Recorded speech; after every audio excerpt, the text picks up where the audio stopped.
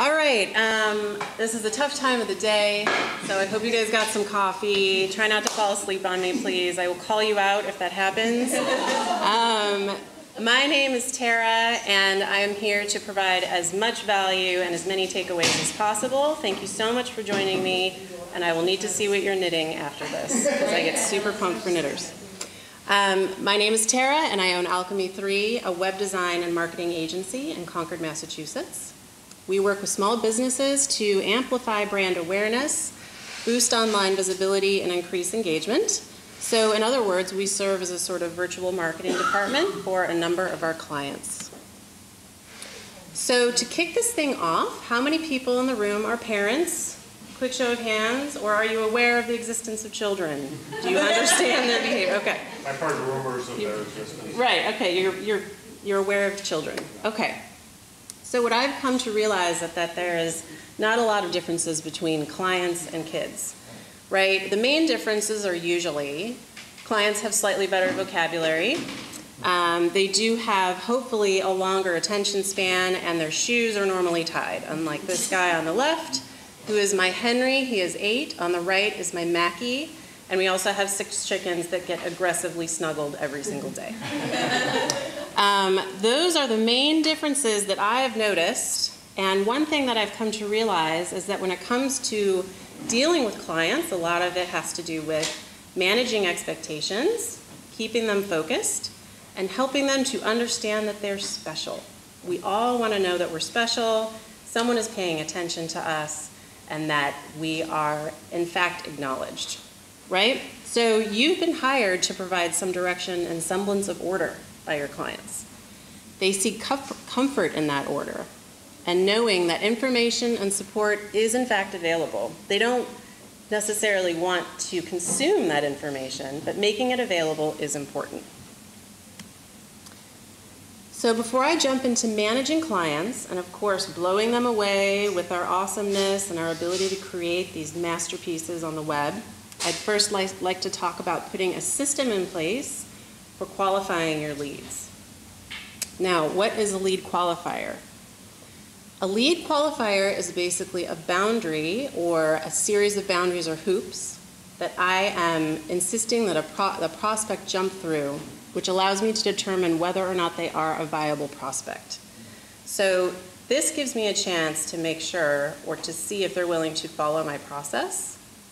I can address the budget straight away. So you'll notice here, this is actually a snapshot of our lead qualifying worksheet. So if someone pings us and they're interested in, say, a web build, this is a 5-page form. I want to make sure that they're willing to put in the extra time. This also helps to get the wheels turning a little bit, and it helps me to bring in some initial information. And at the bottom, which is the most important part, I have a budget range. So there's a drop down. So immediately they know that we will not build a site for less than $5,000. This frees up more of your time. And of course, hopefully you're positioning yourself already in a way that your potential customers are aware of the services that you provide and the kind of service that you bring to the table. They already know a little bit about your business and range of expertise, but that isn't a perfect world, and it doesn't always work that way. So when a cold lead reaches out wanting more information, they want to schedule a call, I will send them to this worksheet. It doesn't necessarily need to be fancy. This was built with Gravity Forms.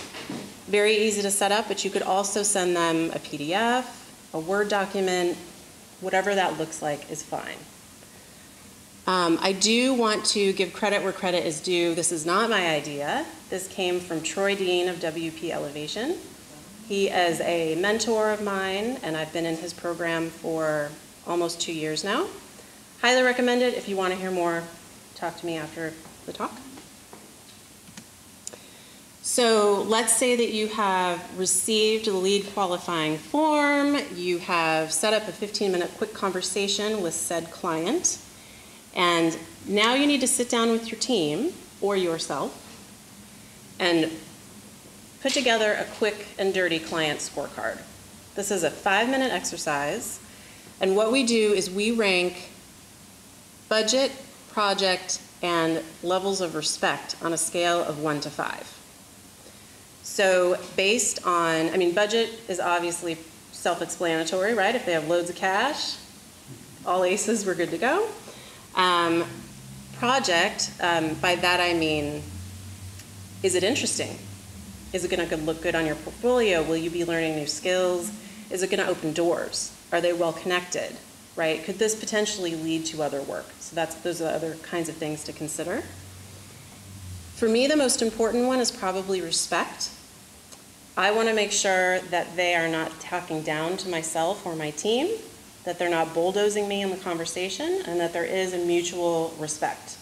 So we also have that on our scorecard as well. So once we've ranked everything on a scale of 1 to 5, we will total all of those things up. 3 to 6 is a solid nope. 7 to 11 is a maybe. 12 to 15 is a pretty solid yes. So things are looking good, right? They were on a 12 plus scale. You're excited about the project. So now it's time to put the pitch together. So before I jump into communicating and managing your clients, I'd like to talk about making that pitch, getting the business, and gaining your clients' trust. So first of all, you want to make sure that all of the decision makers are in the room, right? And that's actually one of the questions that I ask on my lead qualifying form. I've had meetings in the past where I'm aware that there are 2 different decision makers. I go to the meeting, there's only one. I'm going to reschedule because that is a waste of my time. It's a waste of everybody's time, to be honest. And it's important for them to understand that I have other things I could be doing and I have other clients that I can be talking to, right? So very kindly, I'm happy to reschedule this meeting. I would really like everyone to be there. You want to appeal to the emotional brain. So it's important that when you go into these meetings, you become a friend first, right? They want to make sure that they can trust you. You're a likable human. You're not a robot coming in and talking about your services, right? You want to warm them up. You want to be a kind person, make some eye contact, make a little small talk. Our brains do hate salespeople. So please don't talk about yourself the whole time. You want to speak to their specific industry and niche as much as you can. So our brains have a frighteningly short attention span, and it's getting shorter by the day. So once you've warmed them up a little bit, get to the point, right? You've established some small talk. Hopefully they've decided you're a likable human. Now get to the nitty-gritty. And the best way to resonate with a client is to gear your information toward what is in it for them, right? You need to appeal to their emotional brain by first connecting the dots, appealing to their needs, goals, concerns, and opportunities. You want to make sure that you are helping them solve the problem. They don't need to understand the nitty-gritty of said problem. They don't need to know about the plugins and web security or any of that kind of stuff. They just want to make sure that you're going to do what needs to be done. Once you've gotten the emotional brain's attention and you've made it clear that you're helping them solve a problem or pain point, you are more likely to have their full attention. And again, you want to make sure that you are speaking the language of your client's industry. Again, make sure you do your homework before you go into these meetings and that you can speak to their world. So you got the gig. Woohoo. Yay. So now that you got this going, we need to consider crystal clear contracts. I've been burned by this so many times. It's about guaranteed. Anything that's not mentioned in the contract will come up. Absolutely. I actually know some people that have no contracts. It's all word of mouth and a handshake, and it drives me totally insane. But it works for them. That's great. Not so much with me. So you want to make sure that you're very clear on expectations, not just from your end, but from their end as well. You want to cover payment terms, copyrights, sign-offs, termination, all of that nitty-gritty stuff. Hire a lawyer and just get it done. And you want to be very clear about your process, and you want to gather as much information up front as you can. Make a solid effort to communicate how the project is going to roll out. So, what are the tools that you're using? Is there a learning curve, right? So, will you be bringing your clients in on an Asana project? Is there a project management tool that you're using? If so, perhaps you need to put together a quick video tutorial so that they have the basic understandings, because a lot of people, their brain short circuit and they're like, I don't want to learn any new things. But if you lay it out for them, that will help ease the pain of learning something new. You want to schedule regular check-in meetings. So say this is an ongoing retainer client, perhaps bi-monthly or once a week. You want to have a set meeting, 10 to 10:30 every single Thursday. It's on the calendar. Required sign-offs for every single phase in a project. We do require sign-offs before we can move forward. And a tool that I love to use for that is HelloSign. It's digital, it's legally binding, it's super, super easy. And then also be very clear about your content due dates, right? Because content does tend to be the bane of everybody's existence. And if there's one thing that's going to drag a project on forever, it's going to be content. So what we like to do when we bring on a new client is we do have an onboarding document that we send to them. This welcomes them, and you can certainly do this by email. This is just a Word doc that's been linked so that they can jump to the various pages. You could even record a quick video giving a brief overview of your process as well, and you can reuse that time and time again. I think that's fancy and smart and takes a lot of the legwork out of it. But this onboarding document often covers how to best get in touch with us. We are available 9 to 5, Monday through Friday. Please do not text me on the weekends. That's totally inappropriate. Do you have a support team? Is there a support email that people should be using? Is there a project management tool? General expectations in terms of feedback and revisions. So we like to try to keep as much out of email as possible. And so we have a system in place for collecting everything for 2 phases of revisions, right? So that we can take care of that in one fell swoop. And so we lay that all out for our clients as well. And you may want to touch on web care as well. If you have a web care program, you want them to be aware of that out the gate before you start building a site, so that they understand that that's something that that needs to be on their radar. And I also like to gather a lot of key information up front. So Google login, WP access, cPanel, added as an admin for social media stuff, whatever the case may be. Get that all over with so that you have it in the bank and you can use it moving forward, and you don't need to contact the client every other day. So much like small children, clients always want explicit parameters and guidelines, which is totally understandable. We all want to know what's going to happen next, and we want to know what the timeline looks like, and we want to make sure that the people we've paid good money to are motivated to complete the project, right? So once we've sent the onboarding document off and we've put together some regular meetings, I will also put together a pretty project timeline that's easy to read. The client can print it out. They can hang it on their wall and refer to it over and over again so that they understand that we have recurring meetings to share updates. Content is due at the beginning, which is a key component of this. Digital sign-offs are also mandatory, and we're motivated to get this thing done. So in general, I would recommend integrating the following. So firstly, under-promise and over-deliver whenever you can. So be super generous to yourself and your team, and add in lots of padding to the timelines so that you can always deliver early, or at the very, very least on time, right? It's all about keeping the client informed and being kind to yourself and your team. If you have regular touches with the client and they know that you're on it, building in that padding is only going to help build the relationship. I would also include weekly updates, and these could be very quick and templated emails just to pull the client in so that they understand that work is in fact getting done. So this could include tasks completed, incoming tasks, and what you need from the client. End of story. That's it. And then an email curfew. So a lot of people have boundary issues when it comes to email. Oftentimes you'll get a client who expects a response within an hour, which is completely inappropriate. We need time.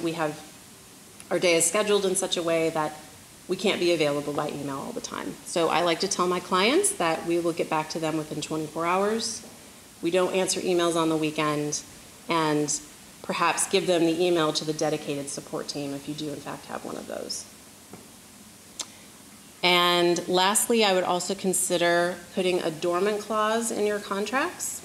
So for those of you who are not familiar with what this is, what it means is if a client goes dark, and I say for 10 or more days, the project goes on hold.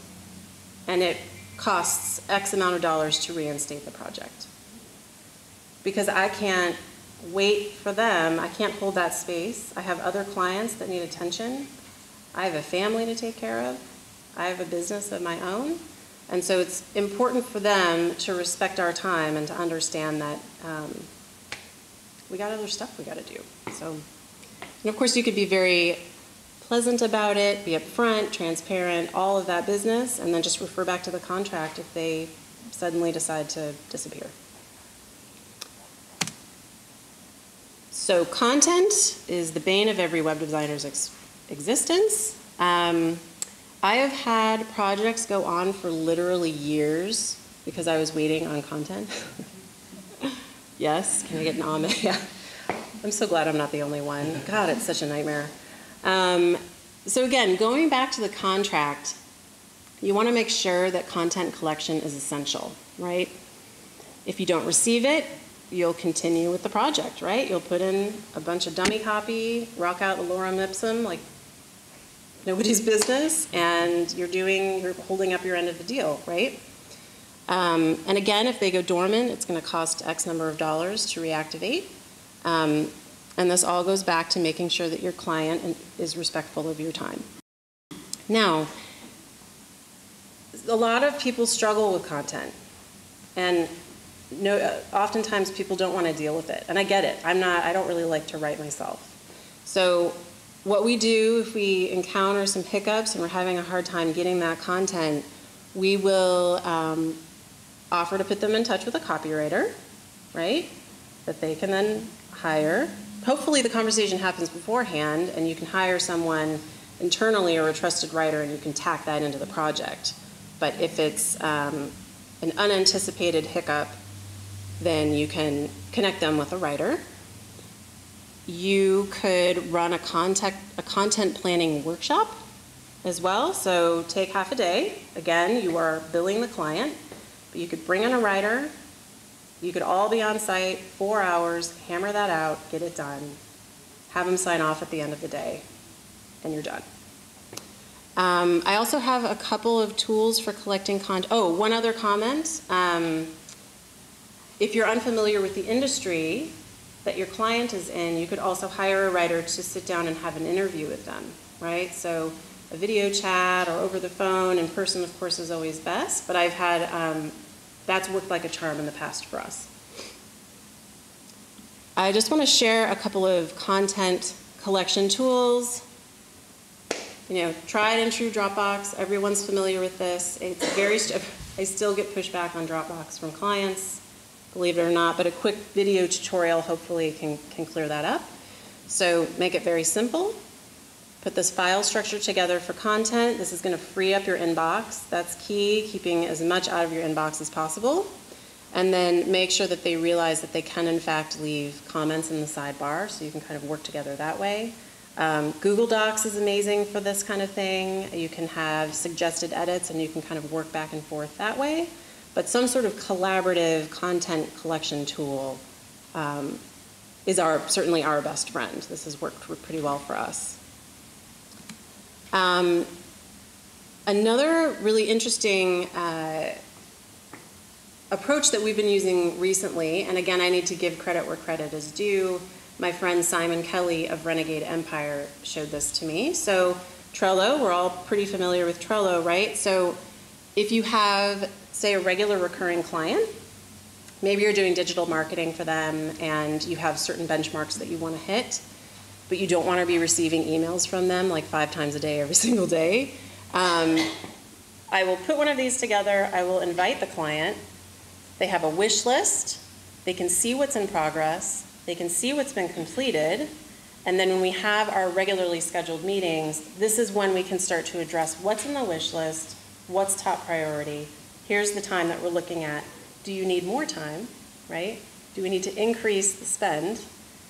And then you're not being bombarded and constantly interrupted throughout your day. So now that you have a system for collecting what you need from the client, now you need to establish regular points of contact. So we all know that it costs way more money to acquire new clients than to hold on to and continue to work with existing clients. You want to make sure that your clients feel special and that you are in fact paying attention to them, so having regular touch points is key and is incredibly important. You want to be thinking about how you can add value and surprise your clients, staying top of mind whenever you can. So I have a couple suggestions here for value adds that you can incorporate into your regular recurring retainer clients. You could run webinars, right? That could be pre-recorded, it could be live, you could run a Q&A, whatever that looks like, and then those are digital assets that you're building. You can reference over time. You can give those away for free to other clients that you're trying to bring into the funnel, whatever that looks like, but that's value. And then that's something that's also valuable to your team because you can use that over and over again. You could put together a client dashboard. Syfe is a very good tool, syfe.com, C-Y-F-E.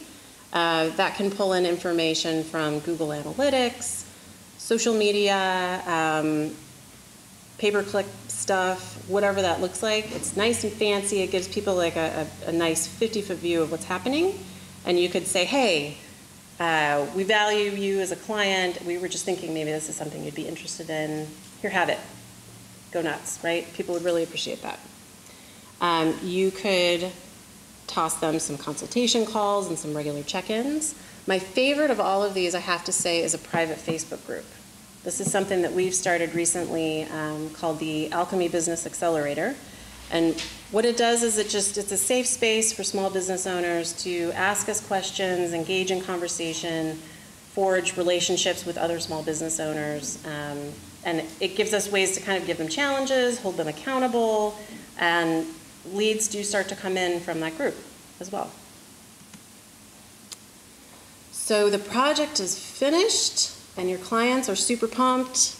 You built a website and they're thrilled, or maybe you've increased online sales by 150%. Whatever the case, now's the time to strike while the iron is hot. So before you hit the bar with your colleagues, make sure that you ask for reviews, right? Especially if you guys, well, it doesn't even matter. I mean, if you're a local business, but I say across the board, you want to get those reviews. And I'm not talking testimonials, which are also lovely. Those are fantastic. But legitimate reviews on Google, Facebook, Yelp, pick your poison. Though I think Google is the best because it does help with your rankings. You want to work that into your process. And don't miss an opportunity to ask for those reviews because you probably won't get them unless you ask.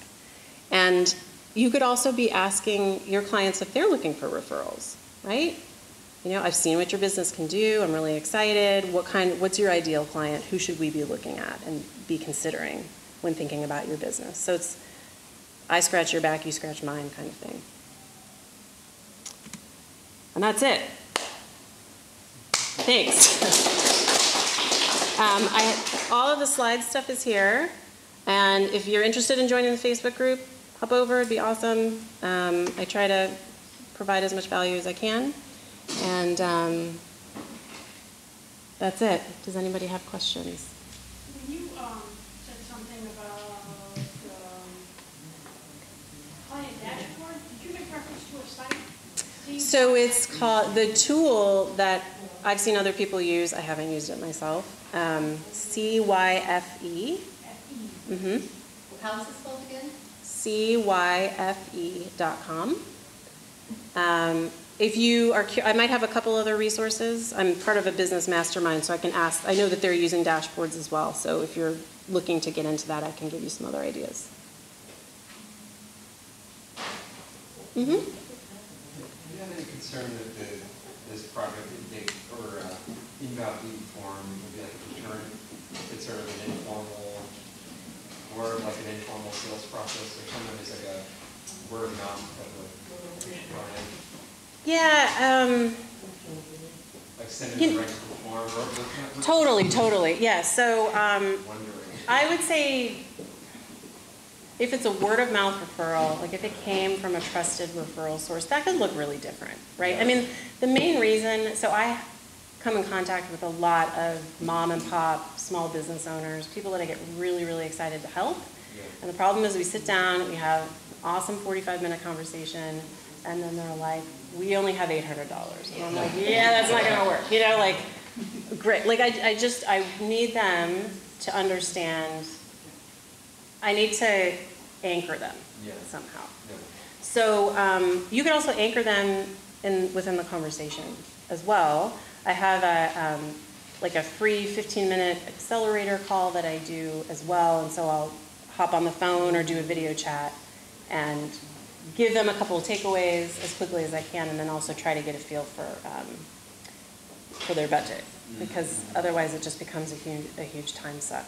Another thing that I like to do, and maybe you guys are doing this already, but oftentimes people don't know what they need or they want. So I'll run a discovery session, which is $550, 2 hours. We sit down, we talk about all kinds of stuff. I will give them a report, which they can then shop around if they want. They don't have to hire us, but here we've been paid up front. And then if they bring us on to do a bigger project, I take that $550 and apply it to the project. So that we need to do that as well. It seems like sometimes they're using you to build an RFP for free. It's bananas, and I'm sick of doing it. And I've sold, this year probably 15 discovery sessions, and 75% of the time they end up hiring us. Yeah, that's cool. Yeah, so that works really well. If you want more information, shoot me an email, and I'd be happy to share with you what we do. Yeah. This might be a question more for lower budget sites, but have you ever encountered where you get content from the client, but it's just not good enough? Yeah, it's really Like, shitty. Yeah. Yeah. Tell them that it's bad without insulting them. Or like if they don't have the budget to do it again, especially if they hired somebody already, you're like, this isn't, because then they don't like the product at the end, maybe, and Then they're. Yeah. If it's not working, and you discuss with them, and they won't hire a copywriter, and that's a. I mean, I think it's you get what you pay for kind of conversation, right? So if they're going to hire someone off of Fiverr to crank out some content, and English isn't their first language, I would maybe ask them about sites that resonate with them and take a look at that copy, and then ask them to maybe compare and contrast a little bit. I mean, those can be tough conversations, but again, you're the expert, and you're the person that they're looking to provide them some semblance of direction, and it's better that it happens earlier rather than later, right? So, I'd say this just isn't really what I think. I don't think it's doing your business justice, right? You could take it from that angle and then offer to put them in touch with a trusted copywriter. yeah, it's good word. Thank you. Well, it's Yeah. important to charge enough upfront there. That way you eliminate the cheapskates and tire kickers. Absolutely. Get them out of the way early. That's right. Yeah. There's no better gauge of how serious they are than what they're willing to write a check on. Yep. That's absolutely To right. that point, how do you address that when it's somebody that's maybe a friend or a family member, and No, well, our friendship gets in the way of business. you want to give them maybe a discount, but you No. really want to inflate the price No. to start? No more discounts. No discounts. No, Yeah, I've like learned. a hollow one, like, okay, normally I charge $6,000, but we're going to do it for $5,000, If you're at that level, yeah. So I've learned some really hard lessons there. I'm maybe not the best person to ask. I've learned not to do work. I'm just trying to ask if, maybe a better way. I think that just positioning yourself and being very upfront out the gate, and I think a lot of it is having some documentation in place where you're sort of like, this is boilerplate, if you want to take a peek at this, I'm happy to share with you information on how we generally put a site together. This is what the pricing looks like. And then let that uncomfortable silence sit, right? Don't fill the space. And don't try to validate yourself to them, because you are worth every single penny, right? And you are the expert, and they are coming to you for a reason. And maybe you shouldn't do discounts anymore, because you're worth what you're worth. And there's a really good chance that you are going to kick some serious ass because they're a friend. You are going to go above and beyond, right, already. So your price is your price, and you know you're going to put more work into that site because they're friends. But I think that starting off at a discounted rate, and what I've learned is people who come from a place of, do not come from a place of abundance, right? That's when they will nickel and dime you to death, unfortunately. Well, sometimes I found that with the people that can afford it the most. Yeah, people are weird. Yeah, I don't know. I mean, I would just, realizing your worth is probably step one, right? And just let him know you're going to do a really good job and that you're going to be worth every penny. Like I said, you gotta get rid of the tire kickers very early in the process. And it's hard. And when you're just starting out, it's tough, Yeah, right? it Because is when you're starting out. you're hungry in the beginning, and you do come from a place of scarcity, but you're not going to have room for the good stuff if you're constantly taking the turkeys, right? You You're want to not make gonna get the room. eagles if you take the turkeys all the time. Yeah. Yeah. When you say a dormant fee, you kind of do it as a percentage of your total amount, or is there a set fee that you normally charge? Yeah. The set fee right now is $500 to reinstate the project. I think I'm going to increase it to $1,000. Wow. You know, they got to have some skin in the game. And it's a They great, need to understand that. it's a great motivator for them not to get going. Yep. Exactly. Right. I mean, they want to get the project done too, in theory. Well, So. they also don't realize, I have clients all the time that happens. They're like, okay, I'm ready to go, and did it, and like, I'm 30 days out, I'm in the middle of a project. Right. You're like, can't I am stop. not exactly like you. Just you can't hold that time aside. And I like, you're right, I don't have that clause. Where were but they it's a 30 days clause. ago? Yeah, Yeah. yeah. Yeah. I appreciate you saying that, because you'll notice I kind of started snickering a little bit. The most recent company that I worked for had a new website that had been ready for 2 years. Sans content. Ready, paid for, done, 2 years. Same. Minus content. Yeah. Which was not the person's first language. French, so close, it's closer than some, but still, like, it was not good. It was horrible. Luckily, it hadn't been being used. So I literally took my last 2 weeks there and was like, you're getting this website, you paid for it, you need it. And I just dished out all the content. Wow. And the SEO, which the company that created the website did not believe in, which I think is hilarious. But, yeah, for real. So, yeah, I was like, this is what I'm doing. I gave them 3 weeks notice, and I said, this is what I'm doing for my last 2 weeks here, because you need this. And it's a lot. Well, you just brought up a good point. You can't be too democratic in this whole thing. Sometimes you've got to be a dictator of the client. It was so bad. Yeah. Right. But this was the company that I worked for. Like, they're the ones that had paid for this, and the company who created it had just let it sit.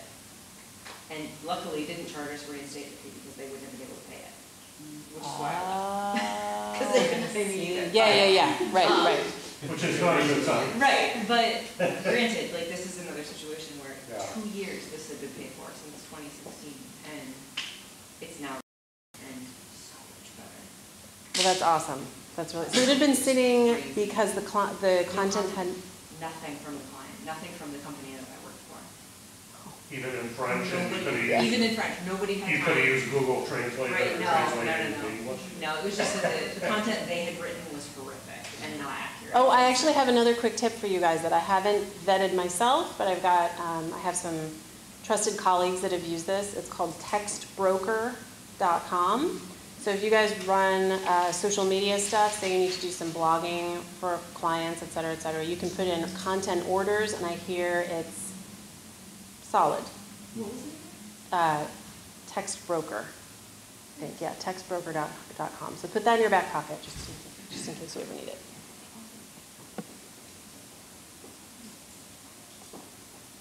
Yeah. Do you manage the project management, or do you have a PM? I am the project manager. Yeah. It's not what I want to be doing, but yes, I'm doing a little bit of project management. Are you a project manager? No, I mean, we're small, there's 2 people. Yeah. So I do a lot of that. Yeah. It's very time consuming. What are your tools? Very time consuming. Our tools right now, so we use Asana to write all of our processes. We use Slack for internal communication. We use Teamwork a little bit, but I use it in a very weird way, and that has to do with our web care programs that we do, our web care plans. Those are our main tools at the moment. Anybody else? Yeah. I was thinking about Trello. I really tried to get a couple of my clients to use it, and I really like it. It works really well for me, but for some reason they couldn't get in the habit of like just checking the app and they just couldn't seem to wrap their mind around it. And I don't know what the best. I wasn't sure whether to try to spend more time doing like a tutoring session with them or to like just let them do email, but it did really frustrate me because I wanted them to prioritize some of the tasks. Yeah, right. Just with the website, but like sometimes I was doing a bit more like business technological solutions for them, and they would just think of something, email it to me, and I was like, is this at the top of the stack now, or is it like below this? Well, and then that's taking on? time away. Then you're Right. forced to multitask, and you're putting out fires as opposed to scheduling your day in a way that makes sense and it enables you to be efficient. So my suggestion to you would be give Trello another go. Use Loom to create a video, That's good. and then they can loom.com. This is what I use to communicate with my team constantly. So they're quick videos. You're sharing your screen. You're talking through whatever, and then you can organize it in a library, which I haven't done any organizing. But you could actually hand this off to a teammate and then say, watch this, create a process in Asana, Google Docs, whatever, right? But that's a really nice way to make quick videos for clients. You could make a library and you could reference them in the future. But there's a good chance they just need someone to show them how to do it, Yeah, I think and then it's- something that they can be like, oh, what did she say we needed to do? And then they could watch the 5-minute video again. Yeah, I have that exact like getting- same problem with my clients, and I like to use Trello, and I just can't get them wrapped around their heads is, you can't have content in email, you can't track it. No, it's a hot mess. And they just Yeah. don't get it, and that's probably my hardest thing. And Yeah. Trello can handle it. It's like attach, and it's there, and we know where it is, and. I don't know, Dropbox. It seems like Dropbox and Trello. I try to think of how can we They're keep the it really easiest to simple. use, Yeah, they're yeah. so simple to use. That and Google Docs. Those are the 3. My problem with Google Docs is like I have teams that half of them, they don't have Gmail addresses. Right. Say, hey, even though if it's like, just fill it in, once you do that, you're fine. Yeah. They don't like to sign up for one more thing. Yeah, that's But true. I love Google Docs. I have half my clients on Google Docs Mhm. and some on Trello. I wish I could, use one. but- Oh God, I know. Yeah, I know. So it's important to meet them where they are within reason, right? You don't want to burn a bunch of time trying to teach them how to do things. And do I need to be done? I'm out of here. All right. Thanks, you guys. Thank you.